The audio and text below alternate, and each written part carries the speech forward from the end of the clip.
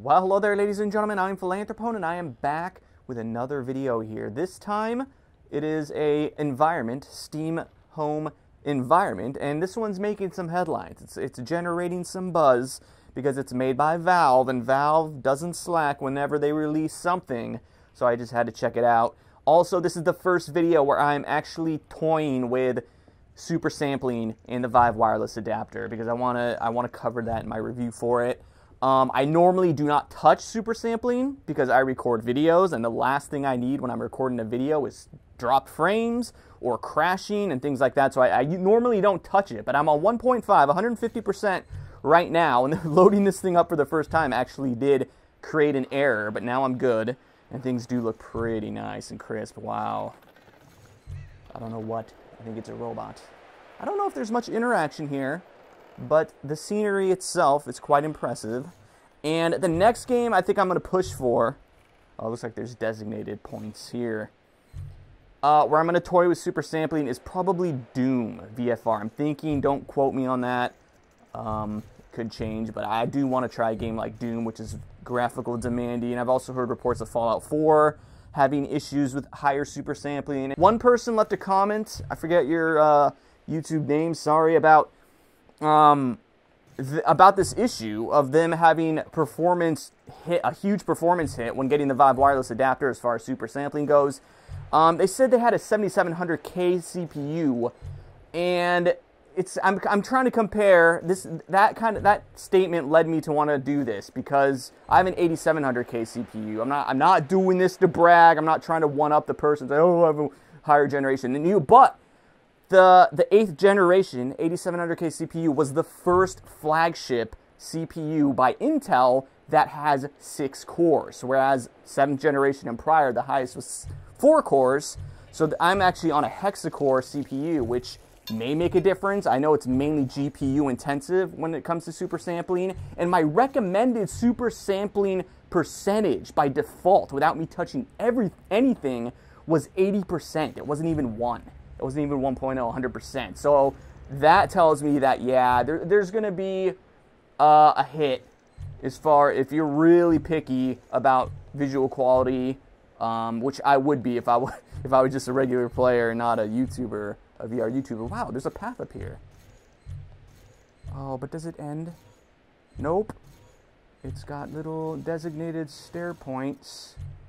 Okay, it just loops around. Yeah, it's pretty cool though, but like I said, I didn't expect a whole lot of interaction. Can I do anything?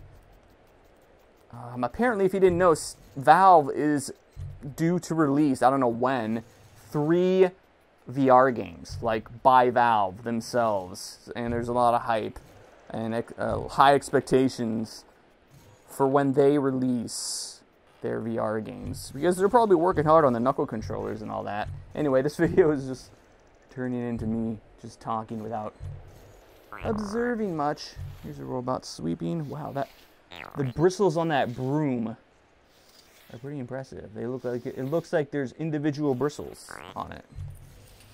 All right, this area is kind of boring. I don't know how big this area is. Yeah, but no issues so far on 150%. And this game is visually nice, so that's encouraging. So when I say 150%, that's my global setting. I didn't set it like per app, because you can set super sampling per app or game, you know, so you can tweak what percentage you want for each individual game that you play, but I have it on global, where every game I play will be at 150. Will I stay at 150? I mean, if games perform like this, then yeah.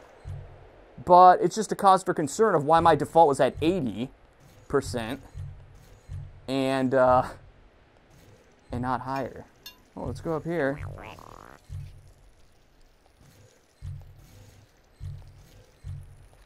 Alright. Oh, what's that? Yeah, this place is called the Gulping Goat, by the way. It's like the #1... Oh, there's a beehive over here. It's like the #1 environment to download right now. That's a giant... Oh, no!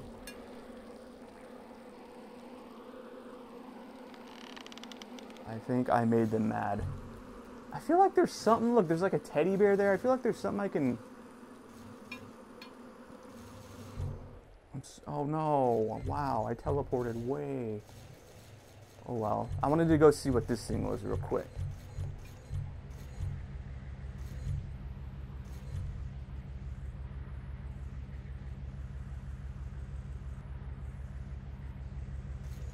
But Valve, you know, they're known for their polish and very well at optimizing.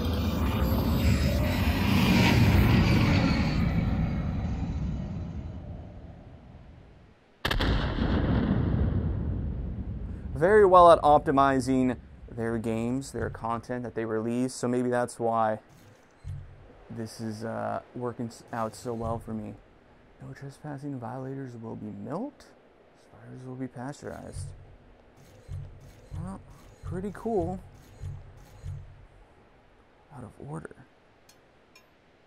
Wow. Oh, there's a platform up there. Oh, I can. Oh, there's nothing down. There's nothing down there.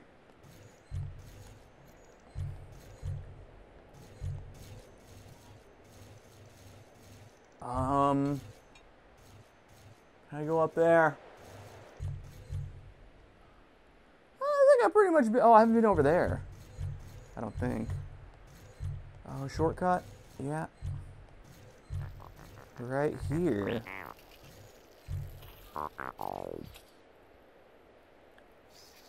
That's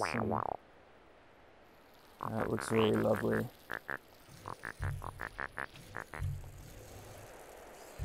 Oh man, this is a big deal.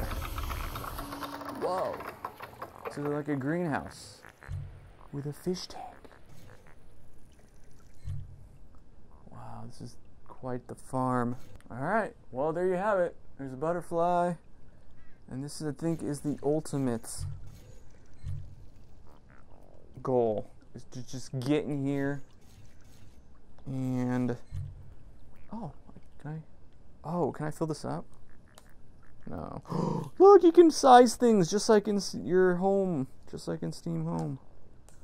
Yeah, that's a giant water jug or water. All right, well there you have it. I will have another video in store shortly with some more super sampling tests that I'm gonna pull off with Doom VFR, maybe something else, Fallout 4, something demanding.